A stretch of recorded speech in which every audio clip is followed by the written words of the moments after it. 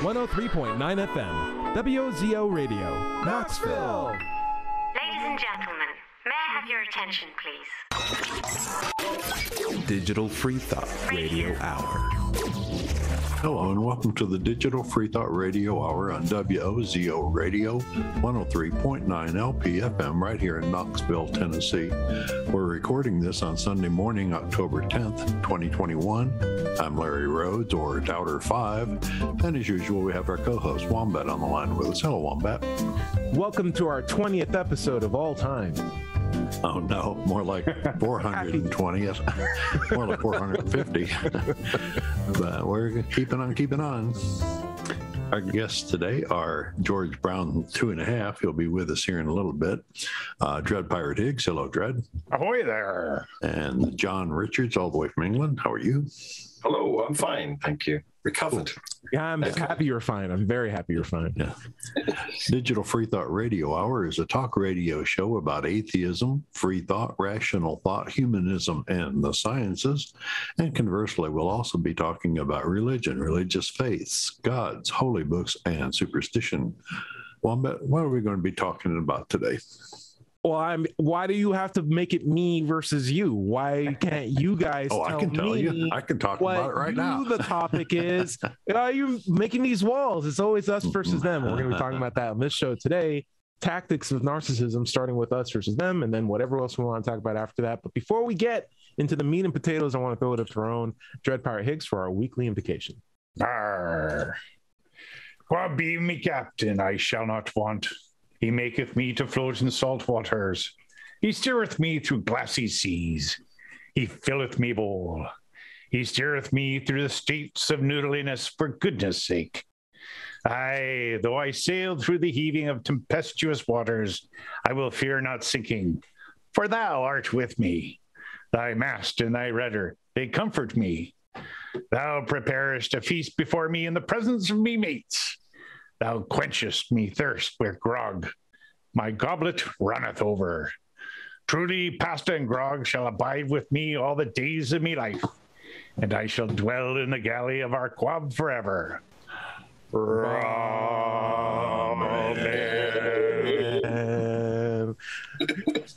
George, it looks like you're finally set up now. Let's see. Let's do a quick check. Are you there? Oh, I think I'm here. Am I there? Yes, you're absolutely okay. Wonderful. It's good to see you. Guys, we're going to be talking... I'm getting some weird internet awards. We're going to be talking about narcissism again today, but specifically about tactics of narcissism. But I would like to check up with everybody and see how you guys been doing. John Richards, you just survived, like, what was it? Something, it was basically the flu, right? Well, let's tell you about, right? Coronavirus 2019. Yes, I know. I'm a survivor. It's unfortunately, of course, I was vaccinated way back in the beginning of the year. Good for you. So for me, it was, people who are my age and don't get vaccinated have a 50-50 chance of living. Yeah. But in my case, I was vaccinated, so I suffered a mild sort of cold flu type of thing. It wiped me out, to be honest. I had to lay down and sleep a lot.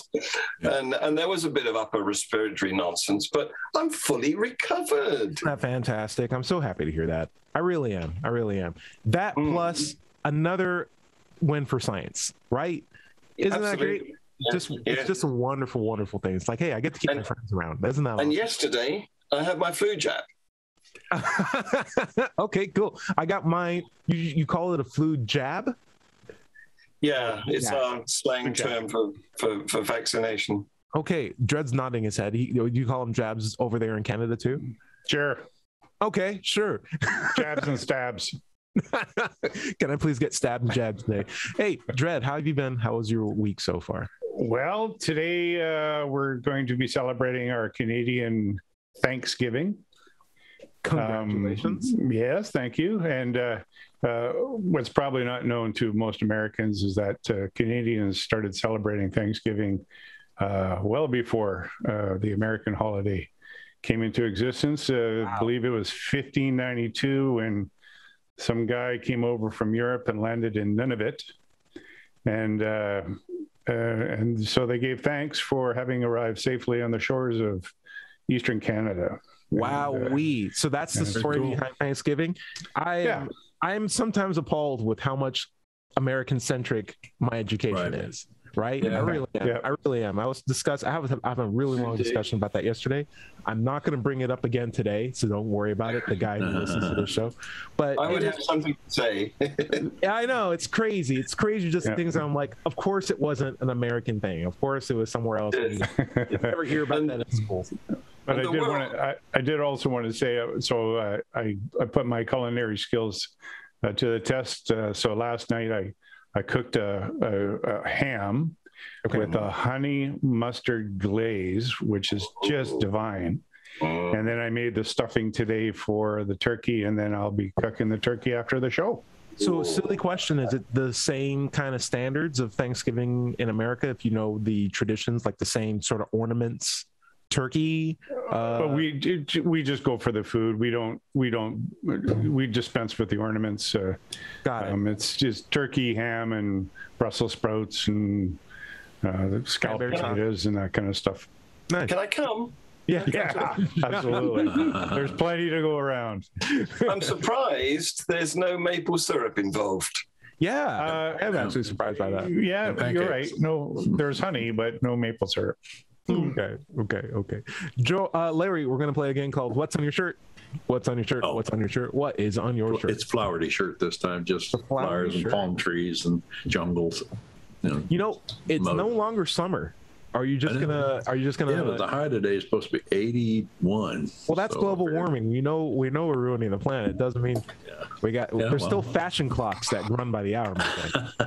You mean like September 1st? That clock? Yeah. There we go. And I did switch a little bit before over to flannel, long sleeve flannels and stuff with the cold snaps we've had. But getting back warm again. It's too warm to be wearing that all day. It is. I love Dred's shirt. Yeah, what is on your shirt, Dred? Yeah. Oh, wanted dead or alive, Schrodinger's cat. And it's a black cat too. Notice it's dead and alive. It reminds me. It should say dead and alive. Yeah, it does. Dead and alive. Oh, dead and alive. Yeah. I've seen a brilliant meme on that meme theme, which is we've got Saint Schrodinger, the forgotten saint, standing outside the tomb, and the rock is rolled back, closing it. Okay. And he's saying to a couple of visiting women, Mary and somebody, he's saying, and if we keep it shut, Jesus is always both alive and dead. I like That's awesome. Nice. We're gonna throw it up to our own man of the hour, George Brown. We're talking about narcissism today, specifically about the tactics they use. And so, why are we talking about this? Yeah, we could. Well, before that, I just wanted to mention what I've been up to. Sure. I have, as you may know, I am interested in the effects of destructive people on my own personal life, and kind of delving into that as a personal quest to try to peel the onion and plow through the cobwebs. And so I was doing a little reading up on a few people. Jim Jones of the People's Temple, and Jeffrey Epstein. And honestly, I got so disgusted when reading about Jeffrey Epstein that I almost couldn't keep reading. And anyway, the topic of the hour about him is kompromat. It's a new Russian term that I think we're going to be hearing more and more about in the future. But I will leave that to rest right here. So that's where I've been putting a lot of time. And of course, so what does that term mean? Kompromat. Well, it's a form of blackmail. But we're used to thinking about blackmail, the goal of blackmail being money. In this way, it's the manipulation of another person to do what you want them to do. I see. Yes. Okay. Coercion. It's a form of coercion. And I believe that J. Edgar Hoover was actually running the United States in a way. by doing that to politicians. And there was a fellow in New York City who ran New York in the background, and his name was Robert Moses, and I believe he did the same thing. Anyway, enough of that. Can I flag up? Can I flag up George's wonderful mixed metaphor? I've never heard it before. Go for it. Peel the onion and work through the cobweb. Well, I'm peeling my own onion, in an attempt at my old age to understand myself. If I peel an onion and I read some cobwebs, I'm not peeling that onion anymore. I was just like, okay. You're trying to work out your baggage, George. Yes, exactly. George, what I love about the story that you just told us right now is that it sounds like there are a lot of different kinds of tactics narcissists use to coerce people, to make them do what they want to do, and it's unfortunately really effective. And I think it leads into the power that we how about it? It leads into a direct example of how we give narcissists power. And then asks the question of like, why do we do that? And why are these things so? Yes. And so that's a wonderful question, I think. And it's what we're covering this show. And I think it's like it was a topic that you brought up from yesterday. It's like, why is this so effective? And can we break these tactics down so we know them when we see them? And so, may I say, I would like to offer just one little overview here for a moment, and say that there is a difference between what we're talking about and official definitions of narcissism.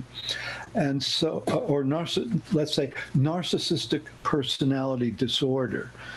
And so these definitions, and I think this is very exciting, the work that psychologists are doing ahead of the official diagnoses in a way. So the official diagnoses are conservative. They are what people have observed and validated and codified. So it's a scientific approach, and they're tending to be back a little bit, whereas there's very exciting work being done ahead of the official definitions. So we will be talking about what we've observed kind of from the armchair and not the official definitions. Sure. We're not we have an expression for this, which must be an American expression, I think, because it refers to a movie. We call this sort of mental coercion, we call it gaslighting. It's something new that I've been hearing about. Yeah. Well, that's one. Now, you said it came from a movie. Which movie did it come from? Do you know? Gaslight. Oh, there's a movie called Gaslight. Is it just some guy gaslighting another person? Is that literally where that thing came from?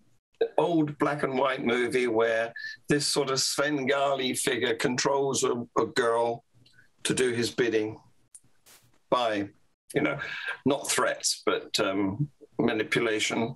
Wow. That sounds like the premise of V for Vendetta as well. Yeah. Okay, George, what's up? Well, what it is it is one tactic that they can use, right. and what it is the convincing somebody else that what they know to be true is false, and replacing the truth with the fantasy. And when you say that, the main thing I hear is when you convince someone that something is not, when you misinform someone, even against their own credit, that sounds like you're taking advantage of someone who doesn't have a good standard of evidence. Right. And the funny thing is we are all perceptible to that because no one has a perfect standard of evidence. It's something that you work towards, right? Which means therein lies the problem with how we give narcissists power. It's because they exploit a weakness that we all share, and that it's a tricky thing to figure out true things from false things. And when you have a very clever person who knows how to manipulate information in just the way that you want to hear it, they can completely make you do things that are against your own interests. Larry, what's up? Well, it's particularly effective, I would think, against people who are religious and that they already follow a totalitarian worldview, and they're susceptible to taking something at its face value as quote gospel. adding another dictator to a dictator. Yes, Right. yes. I would argue if you are already religious, you're already a victim of this. Yep. Because Yes. there's no reason why anyone's born is convinced that any higher power or anything exists. You're convinced of that when you're born, Right. starting And from too a fact young that you're to not think convinced. about it on your own. Exactly, exactly. When all your authority figures, your parents, and your pastor, your teachers all believe this, you will. Oh, heck, the law enforcement agents, the politicians, all the way up to the the people who make your president. license plates. Yeah, Right, yeah. everybody. And I'll When wrap I it- was born, anyway. I'll wrap this up into this too, because when you have an authority figure who believes in a God, it makes it very easy for that person to make enemies of other people, because it's like they don't believe in our God. They don't have our values like I It's have. the us and them. Us versus In group, out group. Yep. And I feel like in my head, that's the OG path of religion and how it's been so effective in terms of shaping cultures. It's essentially one guy, because it tends to be a dude, let's be honest, on a hilltop or on a church pew or some sort, being like, we Over are the the microphone. or the microphone, they are the bad people. Let's take their stuff, and everybody agreeing because they're not us. So of course we should take their stuff. Like, That's right. Yeah. it's such a shame. It's a real shame. But I feel like we fall prey to it even today. If we look on the news, I can't flip through the channel right now. If I were, I don't even have cable, but I know if I did have cable and I turned it on and flipped through the channels, if I had 30 channels, I think that's how many channels there are. It's been a while. I guarantee you, I would at least see 10 narcissists or mouthpieces of narcissists telling me how the world works, or why some group of people are terrible, or why something terrible is happening in the world. This is why I don't have cable. But like, I don't think the internet's any better, to be honest with you. I know I'm getting a little bit preachy here, but John Richards, in England, right? I would hope that it is not as polarized as it is in the US. Is that the case, or do you feel like things are worse in some other ways? Well, it's not so polarized here. You are in a ludicrously polarized situation right now in the US, I'm afraid. And we're going that way, which is usually the case. What you do, we follow 10 years later. But what I wanted to mention, a couple of things. One is George brought up Jeffrey Epstein. And of course, he's very topical at the moment because one of our princes, the Queen's second oldest son, is implicated in a case which is being brought against him for, what was the expression? Seducing? No, it wasn't. Raping? No, I'm not sure it was that. An underage woman, and he denies. I'm pretty sure he said he didn't do anything. He looks very trustworthy to me in that interview, right? He was I can't. letting truth be all around his face. I think that's an upstanding guy. I can't possibly say anything more about that because I'll be thrown in the tower. But yeah, it's weird how that permeates. But yeah, the other thing I wanted to say is that, where do you stop? There's a line, isn't there, between sort of benevolent manipulation and narcissistic coercion for your own mean purposes. John, I wish you didn't say that. What do you mean by benevolent manipulation? And is there such a thing? Please explain this Venn diagram. Okay. Well, I'll give you a personal example so you can pull me apart. Many years ago, when I had sons, they're now fully grown up and flown away, one of them wanted a gun. He wanted a air rifle. You can't get guns in this country, but at the time you could get air rifles. It's very hard to get even them now, but back then some boys had air rifles and they did target shooting. So I said, okay, I'll get you an air rifle, but remember that the only thing you can do with it is point it and pull the trigger, and that's it. That's the end of the fun. So I was trying to persuade him not to want it. And that's without manipulation. Not to want it. Without telling him not to want it, or that. Exactly. And I was trying to persuade him to change his mind about wanting it. But that's benevolent manipulation. We don't want young boys with guns. So the principle behind it was, fatherly. I bought it for him. He pointed it and shot it a few times, and then it's been rotting in the garage ever since. Okay. All right. He didn't put out his eye with it. No, he didn't do any. The most harm he did with it was ruin one of our drain pipes. Wow. which is still broken. The rain runs down the outside because there's a hole. Yeah. I remember the Red Ryder air rifle from A Christmas Story, and I think that's what Larry was referencing. You're going to take out your eye with it. That's right. Oh. Yeah. But I was going to comment because when Ty had asked John about whether Britain or the English are divided. I mean, I thought Brexit was a perfect example of that absolute polarization where it was 49 to 51. Wow. Yeah. I mean, how can something be that contentious? If it isn't clearly obvious that there's a benefit to the greater, proportion of the population, why does it sit at 51-49? I would say that decision shouldn't happen until it's, 65-35. You know what I mean? It just seems that this one vote over the post is just an absolutely ridiculous way because you disenfranchise essentially half the population when you allow a decision to go through on that basis. It's crazy. Don't get me on this subject. Hey, it's almost as if a bunch of narcissists made government. Indeed. It's off a system that another bunch of Greek narcissists made up. Yeah, and they did because they're the ones who benefited because their money is already offshore.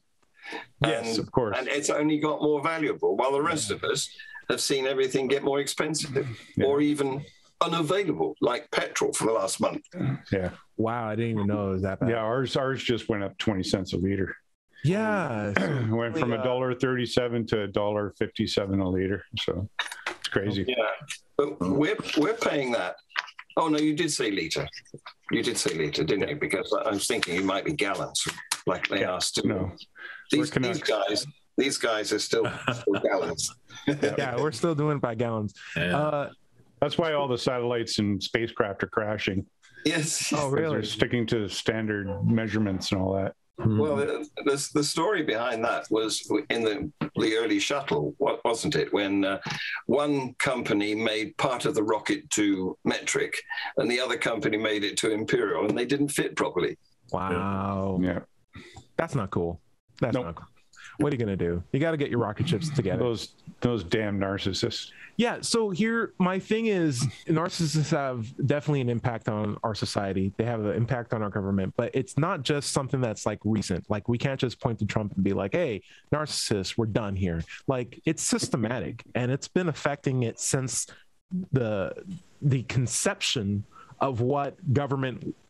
If we were taking it from Greek principles, it is and was, because even the people that we were basing it off of, their ideas, were probably not the best people in the world either. Like, for example, Aristotle, Plato, known slave masters, known people who write literature on how to own people, does not want women in positions of power. Only men, but not just any man, has to be land owning men, and that means rich people. So you have a system of government that we're based off of who are people who are only interested in their own self-interest for the most part, and aren't privy to the consequences of bad judgments or bad calls as the people that they are in control of. And I feel like that is, in my head, an aspect of narcissism. And whenever complications or complaints come up, it's like, well, at least we're not like the Chinese. It's like, whoa, why are you us versing them? Like, why can't we focus on our problems? And why is pointing out another weird system or a different system from a different people in any way helpful to improving ours? Like, can't we work on making a more perfect union together? Yeah. I feel like we have to struggle so hard to get through that. We have to struggle through waves of narcissism to get good at anything. But we are at the bottom of half hour. George, I saw you raise your hand. We're going to get straight back to you when we come back to the show. Larry, why don't you take us out? We'll come right back to narcissism, how they're screwing up everything that's nice. This is the Digital Free Thought Radio Hour on WOZO Radio, 103.9 LPFM right here in Knoxville, Tennessee. And we'll be right back after this short break. 103.9 FM, WOZO Radio, Knoxville. Welcome to the second half of the Digital Free Thought Radio Hour on WOZO Radio 103.9 LPFM here in Knoxville, Tennessee. I'm Doubter 5. Let's talk about the Atheist Society of Knoxville for a second. ASK was founded in 2002. We're in our 19th year. We have over 1,000 members now, and we're back to having weekly in-person meetings down in Knoxville's Old City at the Barley's Taproom and Pizzeria out on the patio. We also have weekly Zoom meetings for those who don't live in Knoxville or are old like us and don't want to get out into a crowd and take the chance of getting COVID. So check on our website. That's knoxvilleatheist.org, or go to YouTube or Facebook and check on our pages there. By the way, if you don't live in Knoxville, you should still go to Meetup and search for an atheist group in your town. Don't find one? Start one. Right. On bet, where you want to pick up? Hey, we're leaving mid-thought on a question from George. We're talking about narcissism and why narcissists won't let us have nice things. George, what was on your mind? Well, following up on what we were talking about in the last half hour, narcissists are master manipulators. And that's the name of the game. I think, to me, there are various characteristics that they have, but to control. And they have many different techniques of manipulation. And to bring up the unspoken name so far, Donald Trump, the thing that perplexes me, the question that I just have not been able to understand the answer to, is why does anybody want to work for this man? Because they should know that he is going to throw them under the bus. You would think. As much as we read about that happening all the time, you just have to wonder about people like that. Dread? And they are so... Dread has an idea on this. Dread has an idea on this, and this is good talk. Well, I was going to ask, because you said narcissists are master manipulators. Are they master manipulators by virtue of being a narcissist, or are they narcissistic by virtue of being master manipulators? Like, no, chicken is and one kind of causal to the other, and which way does it go? I have a quick comment on that, Dread. I think no one took Trump seriously until people in power realized that they could use Trump, and then eventually came to the point where Trump was just his own tool that was so good that people were like, okay, well, even if he gets kicked out, we'll still be here. So let's just keep pushing whatever he's doing because it's working good for us now.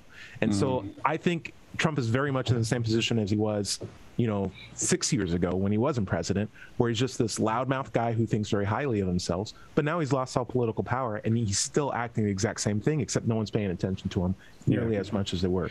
And that's kind of my question, is because, certainly there was a large portion of the population that realized he thinks he's a master manipulator, right? And in fact, he's just a goofball, right? Who is so self-involved that he believes these things about himself when clearly reality does not agree.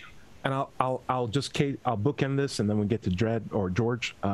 I don't think he's not a narcissist. I just think he's a terrible one that was probably being used by more clever narcissists to affect a certain agenda, right? It's like, hey, we're going to go bomb this country, but we don't want people to talk about it. Can Trump say something stupid? Yeah, of course. Just put the camera on him. Great. Trump said something stupid. That's in the news. And meanwhile, no one talks about that, right? George, what do you got? Well, last week I mentioned 3 psychologists that I recommend that everybody pay attention to, and I'll mention their names before we go today for everybody. But one of them, George Simon, who's a rather conservative fellow, was asked in an interview, why does Trump do this stuff? And his response was, because it works. And that's it. But in answer to your question, I think it was Dread Pirate. I think the narcissism came first. Certainly in his case. Yeah. Yes. Yeah. In other words, the narcissism was formed very early as a response to being abused as a child, to being traumatized. Overlooked at the very least. What's that? And then this tendency is then an expression of narcissism, right? Yes, exactly. And the psychologist Ramani Durvasala, who I highly recommend, her attitude about people like this is that they are responsible for the destruction that they cause. No matter what was done to them in childhood, they own the devastation that they cause in the lives of They others. own it. They are accountable for it. And as much as I love nature and nurture, I will say this. There are a lot of people who are overlooked growing up. There are a lot of people who are traumatized. They're not all narcissists. So there is something specific to people who go that route that speaks to their character, which makes them accountable for their actions. Larry, what's up? We were talking about a chicken and egg kind of thing, and George has been asking us why do we always allow them to lead us?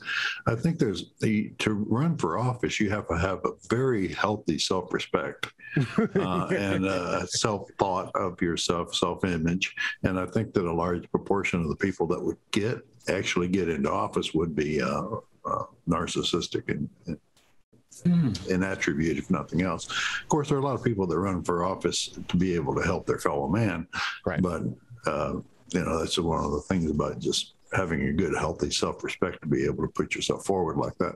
But a lot of narcissists would definitely have that. Cool. Self-selecting. Yep.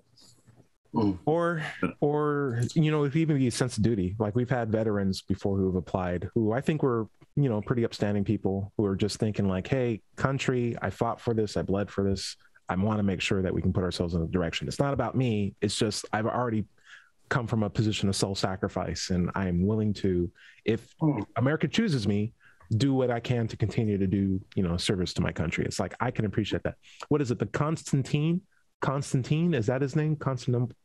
There's a famous Roman emperor that brought Christianity. That was Constantine. Yeah, Constantine. Okay, well then I am mixing up my parables, but unfortunately there was one who was like a general who was like a farmer, and people brought him in. They were like, you need a lead, and he led. And then at the end, he's like, I'm going back to farming, guys. See ya. And he just went back to being a farmer. It's probably not Constantine. I'm thinking of I'll look it up. You guys have a conversation with yourself. We'll throw it up. And he served as an emperor, or is not an emperor, just a general in the Roman league. Well, isn't that the premise of that movie with Russell Crowe? Gladiator. Yeah, Gladiator. Didn't he want to go back to being a farmer after he finished fighting for the emperor in that war?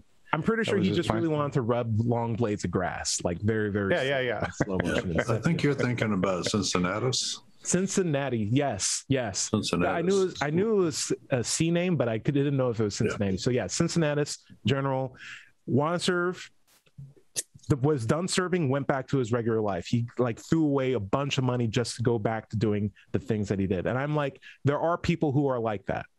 And I feel like some of them do ask to be president. Do they get successful and get in? Who knows? I'm not going to. There's a city named after him in Ohio. True. I'm sure that was his end goal at the end of the day. It's like, I want to be in Ohio City in a place called America. George, what's up? Well, I was just, what flashed into my mind was differences in manipulative technique. Hitler's method was to use the Southern minister approach in addressing a crowd, whereas I think Martin Luther King did the same thing, being a Southern minister. It's an equal opportunity sort of a thing, where you start out talking very quietly and rationally and logically, and you build and you build and you build, and you're just screaming at the end. Trump's method is different. Sorry. He blurts, he puts out a pepper spray of of blurt and of attack on somebody else. Right. But so that's his MO. It seems to work either way. So it's a very bizarre thing. George, you made a brilliant point. It's almost as if people are willing to listen to someone, whether they speak fast, slow, loud, or quiet, as long as they're saying the things that they're feeling, right? And not what they're critically thinking about, but what they're feeling. And if that's the case, then it's very easy for anybody who's crazy to amass a very popular fan base if they're just saying things that the fan base wants to hear, regardless of how they're saying it. And I feel like there's See, I think that people like us want to influence other people with logic, because we are assuming that they will meet us on the logical plane, whereas these master manipulators have it really figured out. They're hitting them in the gut, right, and we don't know how to do that. And, you know, there is something with the way how Trump does speak, or the method of how he speaks. It's very similar to a fast-paced car salesman or a used car salesman who's like, hey, this is the best car in the world. It's an incredible car. You know, it's got a little bit of bunches and patches, but, you know, see, it fell on fire last time. But listen, it's super good now. It's going to be the best car ever. Sure, it explodes every other Wednesday, but this is the car that's going to be reliable. It's going to drive your kids to work. It's like you're saying bad things and you're mixing in with good things, and you're focusing on like huge adjectives that stick, and like the person's more entranced with how you're speaking than with the actual topics of conversation that you're cherry picking from. And unlike, you know, the Southern Baptist approach, where you almost completely circumvent the bad and you just upswell and keep building up, Trump will say things that are absolutely horrendous, but he'll mix them in with, but it's fantastic. It's fantastic. Like, we're all going to get the virus, but you know what? Who cares? We're Americans. We're going to live through it. It's going to be great. It's going to be awesome. It's going to be terrific. Freedom. It'll be freedom. And I'm like, you can't, for the people who are listening critically, it's like there's no substance here. And you're, in fact, making me more scared, which makes me listen to you more, because I see what you're saying as a threat, which makes me want to pay attention to what you're saying, right? And for the people who want to hear what he's saying, they're willing to happily listen to him just to hear the person that they chose was a good person. And so what you end up with is people who are critical thinking paying attention, and people who aren't critically thinking paying attention, and it just continues to build a crowd. And I feel like there's danger in there too. George, what's up?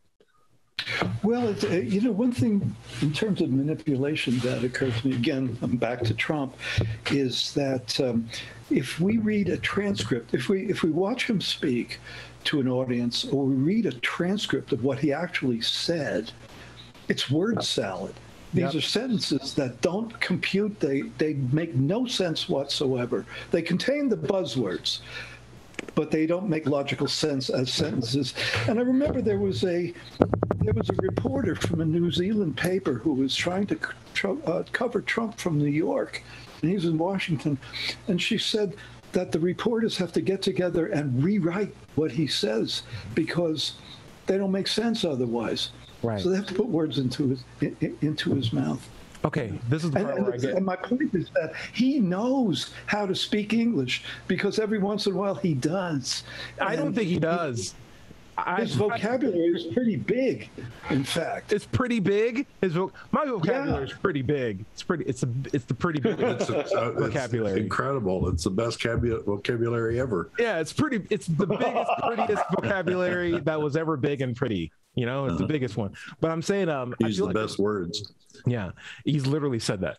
I feel like there's a little hint of sexism in here too, because just before Trump, maybe the second to last political roundup we did, we had a lady called Sarah Palin, who in my head was, what was that, Dredd? Just a laugh. Oh, is this Sarah Palin? Chuckle. We had a Sarah Palin, but here's the thing: if you run Trump speeches over Sarah Palin speeches, Sarah Palin was making full sentences and was not using the same word multiple times in a sentence. They were silly. And had punctuation. Yeah, but like, I can see Russia from my house. That's a complete full sentence that begins and ends. If Trump was doing it, it'd be like, Russia, biggest, most terrific place ever. You know, great place. I would love to live there. Anyway, seeing from my house, I live in a big house. It's gold made of gold. Love my house. Great. It's like, what are you even saying? Like, what makes sense in that word? Yeah, I looked at one guy as president and the other one we were laughing at for being vice president. I feel like, as much as we are pointing out narcissists, I still feel like there's a little bit of sexism there too. Anyway, George, what's up? Okay, statistically, I believe so far, narcissists tend more to be men than women. So why don't we just mention a few women narcissists? And I'm pulling a blank. Maybe Sarah Palin? What, Madonna maybe? Anybody know anybody? Well, if you go by who takes the most selfies, that's pretty much a lot of them. You're shooting pretty low. You're shooting pretty low. You're basically saying every 14-year-old and lower. Well, at that point. Going on the story of the original narcissist who looked at himself in a puddle, that's the measure. There's so many narcissists that they put a camera on the front side of the phone as like, you remember, like that was probably a boardroom meeting. It's like, we need to put 2 cameras on the phone. It's like, no, why would you do that? You just turn your phone. It's like, no, trust me. we have a demographic that would love this idea. It's like a camera facing, you could see your face in the screen on the reflection. It's like, no, trust me about this. It's going to be brilliant. Like, this is a high-tech mirror. Should we patent it? Nah, let's not patent it. Let's let every phone company from here on out just do that idea, because it's so crazy. No one's going to ever want it. It's like, that guy's like in Hawaii right now being like, I had the $1 zillion idea and no one took me seriously. Dang it. Anyway, sorry about that, guys. So narcissists, I feel like you talked about Madonna, who was like a female narcissist. I'm willing to say that they are definitely, as John was alluding to, benevolent forms of manipulation, and then obviously, harmful forms of manipulation, right?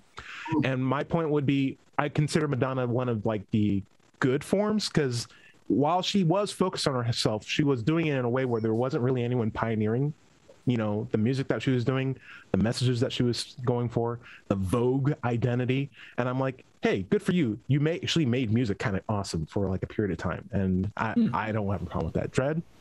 Well, I was just going to say something similar to that, is that on the register of actors and their behaviors on set, you can differentiate between those who are narcissistic and those who are just self-promoting.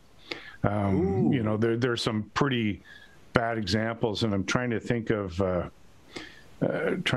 one guy who was.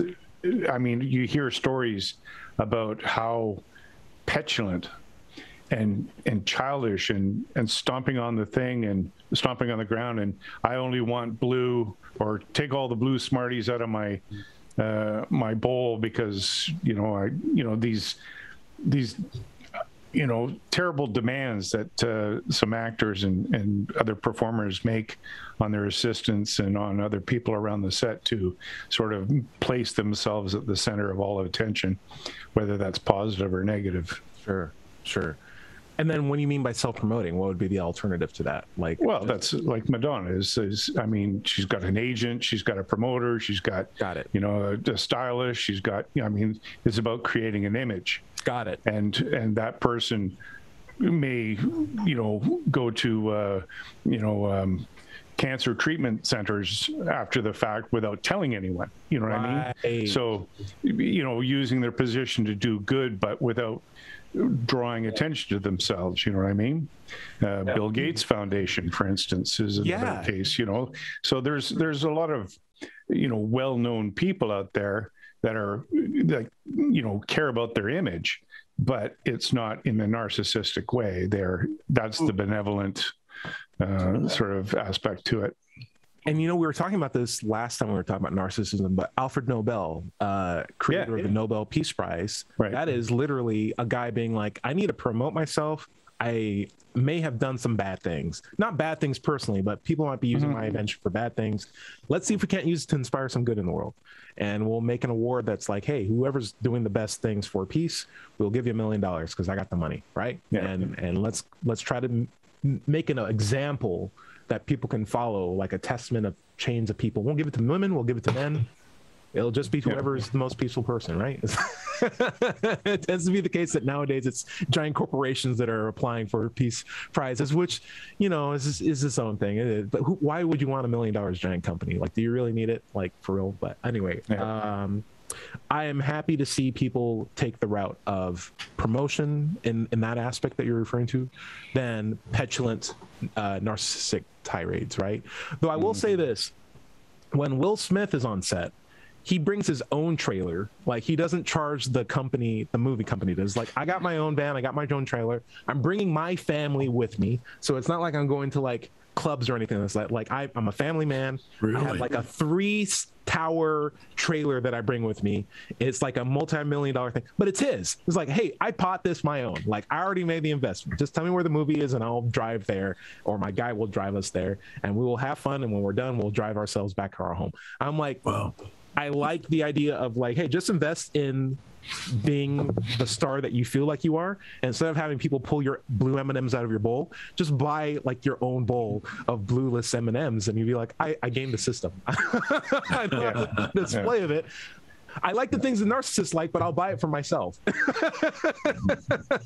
And I feel like he kind of shortcutted the system there. I think there's something good to say. Larry, final thoughts, and then we can go around. You have any thoughts on narcissism? No, just what I was saying about it. It just tends that they would want to go into public office because they think so much of themselves and so little of others. But I mean, there are a lot of people that run for office that don't think that way. Look at all the Democrats. but I'm sure every party would look at the other party and think they're just a bunch of narcissists. Sure. But, at least some representatives. Hey, George Brown, how do you feel like we handled narcissism in today's show? I think there's a hell of a lot more to it. And, may I read my list of criteria again from last week? Sure. Okay. And then I want to mention 3 people to pay attention to. Okay. Characteristics. This is narcissistic personality disorder. Grandiosity, need for admiration and recognition, disdain and lack of empathy for other people, sense of personal superiority, establishes abusive power and control over others, fragile ego, intolerance of criticism, and belittles other people. And I added the word seductive. Before you get to your list of people, I was just going to say that sounds exactly like God. Well, okay.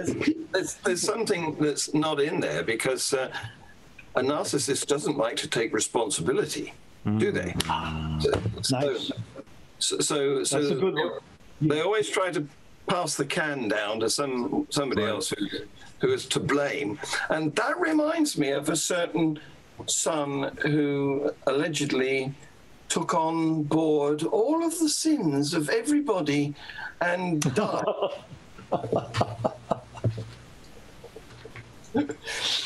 May I give my list of people, please? Sure, go for it. Okay. I'm going to do this real slow. If you're of a conservative bent, George Simon, he's a psychologist. George Simon, S-I-M-O-N. Ramani Durvasala, D-U-R-V-A-S-A-L-A, and she uses the handle Dr. Ramani, R-A-M-A-N-I. You'll find her on YouTube. She's an exceptionally good explainer about cluster B personality disorders and narcissists in particular. And Sam Vaknin, Sam, S-A-M, V-A-C-N-I-N. And what's so fascinating about him is that he is a psychologist who is also a narcissist. So he will tell you the story from the inside. Self-diagnosed? I can't say. I don't know. He didn't just get a medical dictionary and read it and decide he had all the conditions, did he? Yeah. So anyway, these people have a presence on YouTube. Simon's own material tends to be very stale because he hasn't updated his stuff, but it's still good. Cool. All right, John, where can we find you? Free Thought Productions, that's my YouTube channel. And I've just made another video today that is 1 minute and 10 seconds long. Oh, he's gaming that algorithm. Nice. Yes. You got a sneak peek about what that 1 minute vid is? Yeah, it's about atheism, our birthright. Ooh, interesting. Interesting. Where do we find it, John? Free Thought Productions. Right. On YouTube. Also, Global Atheist News. I'm digging that channel. I love it. I love it. Thank you for that. That's my weekly review of how religion impacts humanity. Well, every single time I cook breakfast, I have that thing playing. It's really good. By the time I'm done, it's like, this is great. This is a great little update. I love it. Cool. Yeah. Dread, Pirate, Eggs. Give me an update. How you been? Not too bad. I was going to give a name here, and I was thinking specifically about Val Kilmer, the actor, who's been well reputed as being one of the worst actors to work with on set. And this is his quote: "As you know, I have a reputation for being difficult, but only with stupid people." So that really does say it all. But as far as my content, you can find me on YouTube at Mind Pirate, MINDPYRATE. I stream their show when I'm on it live on Sunday mornings at 8 a.m. Pacific Standard Time. I'm up to 95 people, subscribers. 5 more is my threshold. Please subscribe. Very, very nice. And you can find me on Let's Chat. I'm on YouTube, and we'll be here every week. Larry, this atheism thing, I think it's just a fad. Unless if you know what it's about, tell me what you got. I happen to have a book. Nice. Called Atheism, What's It All About? It's available on Amazon. And I would also like to recommend people read Mary Trump's book on Trump himself. She is a trained psychologist, and it says that he is a textbook narcissist as well. Remember, this show, the Digital Free Thought Radio Hour, is available on Apple iTunes, Pocket Casts, Amazon, and podcasts everywhere. Just search for the Digital Free Thought Radio Hour. My own content is on digitalfreethought.com. Be sure to click on the blog button for our radio show archives, atheist songs, and many articles on the subject. You can find my YouTube channel by searching for Larry Rhodes or Doubter5. If you have any questions for the show, you can send them to Ask an Atheist at knoxvilleatheist.org. If you're having trouble leaving religious beliefs behind, you can get help from recoveringfromreligion.org. And by the way, if you're a member of a clergy, a preacher, imam, pastor, priest, but no longer believe in the claims of your religion, there's help for you at the Clergy Project. The link is clergyproject.org. If you're watching this on YouTube, be sure to like and subscribe. This has been the Digital Free Thought Radio Hour. Remember, everybody is going to somebody else's hell. The time to worry about it is when they prove that heavens and hells and souls are real. Until then, don't sweat it. Enjoy your life, and we'll see you next week. Say bye, everybody. Bye, everybody. Bye. Robin.